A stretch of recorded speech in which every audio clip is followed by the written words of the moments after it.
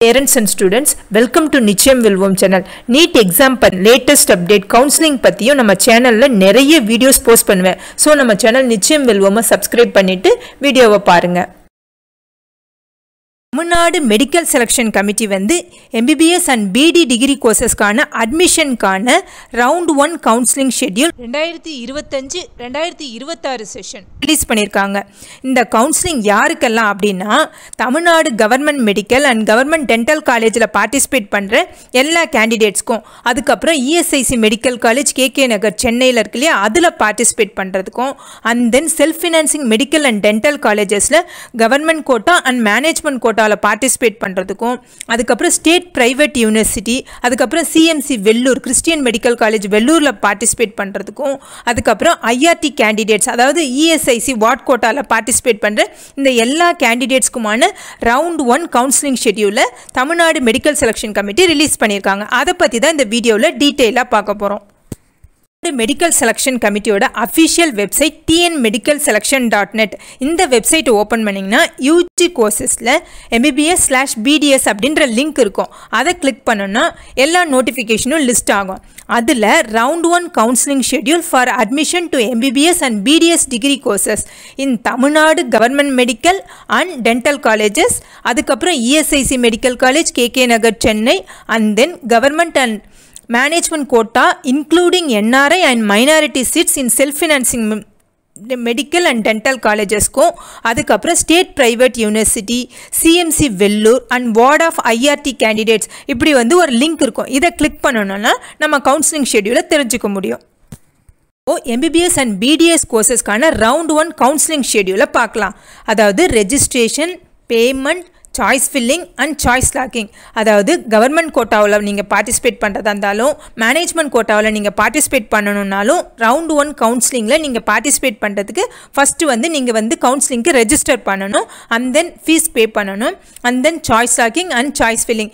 Choice lock பண்ணும்போது government quota இன் self financing காலேஜஸில் நீங்கள் பார்ட்டிசிபேட் பண்ண போகிறீங்க அப்படின்னா அதுக்கான செக்யூரிட்டி டெபாசிட் பே பண்ணணும். அதே மாதிரியே செல்ஃப் ஃபினான்சிங் காலேஜஸில் மேனேஜ்மெண்ட் கோட்டாவுக்கு நீங்கள் பார்ட்டிசிபேட் பண்ண போகிறீங்கன்னா மேனேஜ்மெண்ட் கோட்டாவுக்கான செக்யூரிட்டி டெபாசிட்டையும் சாய்ஸ் ஃபில்லிங் பண்ணும்போது நீங்கள் பே பண்ணணும். இப்போது டேட் அண்ட் டைம் என்ன கொடுத்துருக்காங்க இந்த ரவுண்ட் 1 கவுன்சிலிங் ஷெட்யூல் அப்படின்னா ஜூலை 30, 2025 10 AM ஆகஸ்ட் 4, 2025 5 PM வரைக்கும். இதில் அதாவது கவர்மெண்ட் கோட்டாவுக்கு எந்த ரேங்க்லேருந்து எந்த ரேங்க் வரைக்கும் பண்ணலாம் அப்படின்னா general rank 1லேருந்து general rank 39,853, NEET mark வந்து 665லேருந்து 103 வரைக்கும் பண்ணலாம். Management கோட்டாவுக்கு general rank 1லேருந்து general rank 28,279 வரைக்கும் பண்ணலாம். நீட் மார்க் வந்து 641லேருந்து 113 வரைக்கும்.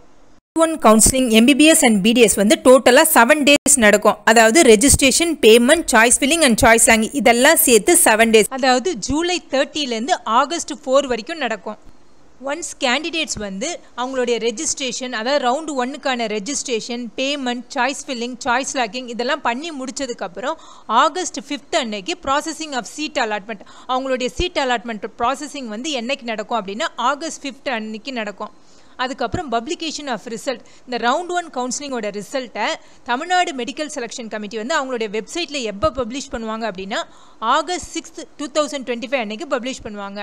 கேண்டிடேட்ஸ்க்கு சீட் அலாட் ஆயிடுச்சு அப்படின்னா அவங்களுடைய ப்ரொவிஷனல் அலாட்மெண்ட் ஆர்டரை எப்போ டவுன்லோட் பண்ணலாம் அப்படின்னா ஆகஸ்ட் 6லேருந்து ஆகஸ்ட் 11 வரைக்கும், அதாவது டோட்டலாக 6 days கொடுத்துருக்காங்க. இந்த 6 daysக்குள்ளே கேண்டிடேட்ஸ் வந்து அவங்களுடைய ப்ரொவிஷனல் அலாட்மெண்ட் லெட்டரை டவுன்லோட் பண்ணிக்கணும். லாஸ்ட் டேட் ஆஃப் ஜாயினிங், கேண்டிடேட்ஸ்க்கு வந்து காலேஜ் அலாட் ஆகிடுச்சு அப்படின்னா அந்த கரஸ்பாண்டிங் இன்ஸ்டியூஷனில் ஜாயின் பண்ணுறதுக்கான லாஸ்ட் டேட் என்னைக்கு அப்படின்னா ஆகஸ்ட் 11, 2025 5 PM, அதாவது 5 PMக்குள்ளே நீங்கள் கண்டிப்பாக ஜாயின் பண்ணிடணும் அந்த காலேஜில். 1 கவுன்சிலிங்கான ஷெட்யூலில் என்ன இன்ஸ்ட்ரக்ஷன் கொடுத்துருக்காங்க அப்படின்றத பார்ப்போம். ஃபர்ஸ்ட் ஆஃப் ஆல் என்ன பண்ணணும் அப்படின்னா கேண்டிடேட்ஸ் வந்து அவங்களுடைய லாகின் ஐடி, பாஸ்வேர்டு, ஓடிபியை வந்து மற்றவங்க யாரோடய ஷேர் பண்ணக்கூடாது. ஜென்ரல் இன்ஸ்ட்ரக்ஷனில் என்ன கொடுத்துருக்காங்க அப்படின்னா MBBS and BDS கோர்சஸோட ஆன்லைன் கவுன்சிலிங்கில் பார்ட்டிசிபேட் பண்ணுறதுக்கு நான் ரீஃபண்டபிள் ரெஜிஸ்ட்ரேஷன் ஃபீஸ் வந்து பே பண்ணணும். கவர்மெண்ட் கோட்டாவாக இருந்தால் 500 rupees பே பண்ணணும். மேனேஜ்மெண்ட் கோட்டாவுக்கு ரெஜிஸ்ட்ரேஷன் ஃபீஸாக 1000 rupees பே பண்ணணும். அதுக்கப்புறம் நீங்கள் ரெஜிஸ்ட்ரேஷன் பண்ணும்போது அதாவது சாய்ஸ் ஃபில்லிங் பண்ணும்போது நீங்கள் வந்து ரீஃபண்டபிள் செக்யூரிட்டி டெபாசிட் பே பண்ணணும். Government medical college and government dental காலேஜஸ்க்கு எந்த செக்யூரிட்டி டெபாசிட்டும் பே பண்ண தேவையில்லை. Self financing medical and self financing dental காலேஜஸோடைய government கோட்டாவில் பார்ட்டிசிபேட் பண்ணுறதுக்கும் அதுக்கப்புறம் ஸ்டேட் ப்ரைவேட் யூனிவர்சிட்டியில் பார்ட்டிசிபேட் பண்ணுறதுக்கும் நீங்கள் வந்து ரீஃபண்டபிள் செக்யூரிட்டி டெபாசிட்டாக 30,000 பே பண்ணணும். அதுக்கப்புறம் எஸ்சி, எஸ்சிஏ, எஸ்டி, எஸ்சிசி அதாவது converts to Christian from scheduled caste அதாவது ஷெட்யூல்டு கேஸ்ட்லேருந்து கிறிஸ்டியனாக கன்வெர்ட் ஆன கேண்டிடேட்ஸ் இருக்காங்களே இவங்களுக்கெல்லாம் ஆனுவல் இன்கம் வந்து லெஸ் தென் 2.5 lakhs இருந்துச்சுன்னா இவங்களுக்கு வந்து இந்த செக்யூரிட்டி டெபாசிட்டில் எக்ஸம்ஷன் உண்டு. அதாவது இந்த கேண்டிடேட்ஸ் வந்து செக்யூரிட்டி டெபாசிட் வந்து பே பண்ண தேவையில்லை இந்த ரவுண்ட் 1 கவுன்சிலிங்கில் பார்ட்டிசிபேட் பண்ணுறதுக்கு.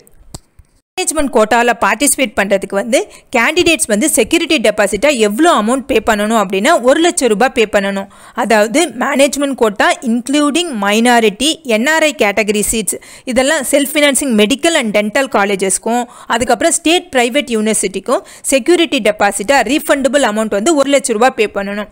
அதுக்கப்புறம் யாரெல்லாம் இந்த செக்யூரிட்டி டெபாசிட் பே பண்ண வேண்டாம் அப்படின்னா எஸ்சி, எஸ்சிஏ, எஸ்டி அதுக்கப்புறம் எஸ்சிசி கேண்டிடேட்ஸ் அதாவது எஸ்சியிலேருந்து கிறிஸ்டியனாக கன்வெர்ட் ஆகிருப்பாங்கல்ல இந்த கேண்டிடேட்ஸ் வந்து அவங்களோட ஆனுவல் இன்கம் வந்து 2.5 lakhsக்கு கம்மியாக இருந்தாக்கா செக்யூரிட்டி டெபாசிட் வந்து பே பண்ண தேவையில்லை.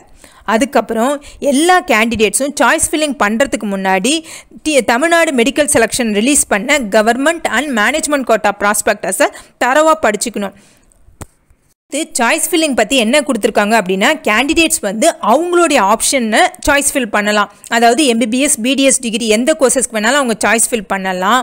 அதாவது அவங்க வந்து ஏற்கனவே எதுக்கு அப்ளிகேஷன் போட்டிருக்காங்க கவர்மெண்ட் கோட்டாவுக்கு அப்ளிகேஷன் போட்டிருந்தா கவர்மெண்ட் காலேஜஸ்க்கான சாய்ஸ் ஃபில்லிங் பண்ணலாம். Management கோட்டாவுக்கு application போட்டிருந்தாங்கன்னா management கோட்டாவுக்கு self financing colleges plus state private universities இருக்கும் இல்லையா அதுக்கும் அவங்க சாய்ஸ் ஃபில்லிங் பண்ணலாம். கேண்டிடேட்ஸ் வந்து அவங்களுடைய ஆர்டர் ஆஃப் ப்ரிஃபரன்சஸ் படி சாய்ஸஸை ஃபில் பண்ணணும். வந்து அவங்களுடைய சாய்ஸஸ் ஆஃப் ப்ரிஃபரன்ஸை எத்தனை டைம் வேணாலும் எடிட் பண்ணலாம். ஆனால் ஒன்ஸ் லாக் பண்ணிட்டாக்கா அவங்களுடைய சாய்ஸஸை எடிட் பண்ண முடியாது. ஸோ கேண்டிடேட்ஸ் வந்து கேர்ஃபுல்லாக கோ த்ரூ பண்ணிவிட்டு அதுக்கப்புறம் தான் அவங்களுடைய சாய்ஸஸை லாக் பண்ணணும். கேண்டிடேட்ஸ் வந்து அவங்களுடைய சாய்ஸஸை லாக் பண்ணாட்டியும் லாஸ்ட் டேட் வந்து August 4 5 மணி வரைக்கும் நம்ம லாக் பண்ணாட்டி ஆட்டோமேட்டிக்காக சிஸ்டமே நம்மளுடைய சாய்ஸஸை லாக் பண்ணிடும். சீட் மேட்ரிக்ஸ் வந்து தமிழ்நாடு மெடிக்கல் செலெக்ஷன் கமிட்டி அவங்களோட அஃபிஷியல் வெப்சைட்டில் ரிலீஸ் பண்ணுவாங்க. அதுக்கப்புறம் செலெக்ஷன் கமிட்டி வந்து கனெக்டிவிட்டி எரர் ப்ரொசீஜரல் எரர் இதுக்கெல்லாம் ரெஸ்பான்சிபிலிட்டி எடுத்துக்காது அப்படின்னு மென்ஷன் பண்ணியிருக்காங்க. MBBS and BDS degree கோர்சஸோட admission வந்து ஆன்லைன் கவுன்சிலிங்கில் ரேங்க் பேஸ் பண்ணியும் Tamil Nadu rule of reservation base பண்ணியும் தான் நடக்கும்.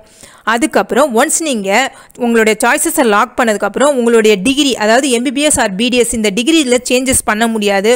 உங்களுடைய காலேஜஸ்லேயும் நீங்கள் சேஞ்சஸ் பண்ண முடியாது. ஃபைனலாக லாக் பண்ணிட்டா எந்த சேஞ்சஸும் பண்ண முடியாது அப்படின்றத மென்ஷன் பண்ணியிருக்காங்க. Instruction for downloading allotment order இதில் என்ன இன்ஸ்ட்ரக்ஷன் கொடுத்துருக்காங்க அப்படின்னா கேண்டிடேட்ஸ்க்கு வந்து ரவுண்ட் 1 கவுன்சிலிங்கில் சீட் அலாட் ஆகிடுச்சு. அதாவது எம்பிபிஎஸ் இல்லைனா பிடிஎஸ் டிகிரி வந்து கவர்மெண்ட் மெடிக்கல் ஆர் டென்டல் காலேஜில் அலாட் ஆகிடுச்சு அப்படின்னா அவங்க வந்து அவங்களோட டியூஷன் ஃபீஸை வந்து ப்ரொவிஷனல் அலாட்மெண்ட் லெட்டரை டவுன்லோட் பண்ணும்போதே பே பண்ணணும். ஆன்லைனில் டெபிட் கார்டு கிரெடிட் கார்டு இல்லைனா நெட் பேங்கிங் யூஸ் பண்ணி ஆன்லைனில் ஃபீஸ் பே பண்ணதுக்கப்புறம் தான் டவுன்லோடே பண்ண முடியும். அதுக்கப்புறம் கேண்டிடேட்ஸ்க்கு வந்து பிடிஎஸ் சீட்ஸ் இன் செல்ஃப் ஃபினான்சிங் டென்டல் காலேஜஸில் அலாட் ஆயிடுச்சு அப்படின்னா அவங்க வந்து டியூஷன் ஃபீஸை எப்போ பே பண்ணணும் அப்படின்னா காலேஜில் வந்து அட்மிஷன் போடுவாங்க இல்லையா டைரெக்டாக போய் அப்போ தான் அவங்க வந்து பே பண்ணணும். MBBS and BDS டிகிரிக்கான fees structure வந்து தமிழ்நாடு மெடிக்கல் செலெக்ஷன் கமிட்டி வந்து அவங்களோட அஃபிஷியல் வெப்சைட்லேயே ரிலீஸ் பண்ணியிருக்காங்க. எல்லா கேண்டிடேட்ஸும் அவங்க அக்கௌண்ட்டில் சஃபிஷியன்ட் ஃபண்ட் இருக்கான்னு செக் பண்ணிவிட்டு அதுக்கப்புறம் டியூஷன் ஃபீஸை பே பண்ணணும் அப்படின்னு சொல்லிட்டு மென்ஷன் பண்ணியிருக்காங்க. 1 கவுன்சிலிங்கில் சீட் அலாட் ஆன கேண்டிடேட்ஸ் வந்து அவங்களுடைய ப்ரொவிஷனல் அலாட்மெண்ட் லெட்டரை டவுன்லோட் பண்ணிக்கிட்டு கன்சர்ன்டு மெடிக்கல் ஆர் டென்டல் காலேஜஸில் ஜாயின் பண்ணணும். எப்போ அப்படின்னா ஸ்டிப்புலேட்டட் டேட் அண்ட் டைம் அதாவது ப்ரொவிஷனல் அலாட்மெண்ட் ஆர்டரில் மென்ஷன் பண்ணியிருப்பாங்க அந்த டேட் அண்ட் டைமுக்குள்ளே அவங்க வந்து ரிப்போர்ட் பண்ணணும். Reporting to allotted college round 1 கவுன்சிலிங்கில் சீட் அலாட் ஆன கேண்டிடேட்ஸ் வந்து அவங்க எந்த காலேஜில் அவங்களுக்கு சீட் அலாட் ஆச்சோ அங்கே தான் அவங்களுக்கான சர்டிஃபிகேட் வெரிஃபிகேஷன் நடக்கும். இதுக்கு எல்லா கேண்டிடேட்ஸும் அவங்களுடைய ஒரிஜினல் சர்டிஃபிகேட்ஸை எடுத்துகிட்டு போகணும். அது மட்டும் இல்லாமல் இந்த ஒரிஜினல் சர்டிஃபிகேட்ஸோட ஸ்கேன்டு காப்பியும் எடுத்துகிட்டு போகணும். நான் ஏற்கனவே ஒரு வீடியோவில் என்னென்ன டாக்குமெண்ட்ஸ் எல்லாம் எடுத்துகிட்டு போகணும்னு சொல்லிட்டு போட்டிருக்கேன். தேவைப்படுற கேண்டிடேட்ஸ் வந்து டிஸ்கிரிப்ஷனில் லிங்க் கொடுக்குறேன், பார்த்துக்கோங்க. அதுக்கப்புறம் கேண்டிடேட்ஸ் வந்து அந்த ஹெட் ஆஃப் த இன்ஸ்டியூஷனில் ரிப்போர்ட் பண்ணலை, அதாவது ஸ்டிப்புலேட்டட் டேட் அண்ட் டைம்குள்ளே ரிப்போர்ட் பண்ணலை அப்படின்னா அவங்களுடைய செலெக்ஷன் ஆர் அட்மிஷனை வந்து கேன்சல் பண்ணிடுவாங்க, எந்தவித ஃபர்தர் நோட்டீஸும் இல்லாமல். நெக்ஸ்ட் என்ன சொல்லியிருக்காங்க அப்படின்னா, கேண்டிடேட்ஸ் வந்து அட்மிஷனில் செலக்ட் ஆக ரவுண்ட் 1 கவுன்சிலிங்கில் செலக்ட் ஆன கேண்டிடேட்ஸ் வந்து அட்மிஷன் அப்போது அவங்க வந்து ஒரு செல்ஃப் டிக்ளரேஷன் ஃபார்மை கொடுக்கணும் ரிப்போர்ட்டிங் அப்போது. எதுக்கு அப்படின்னா, அதாவது for forfeit of selection R admission if suppression of fact misinterpretation is found at any time touring or after the admission to the course.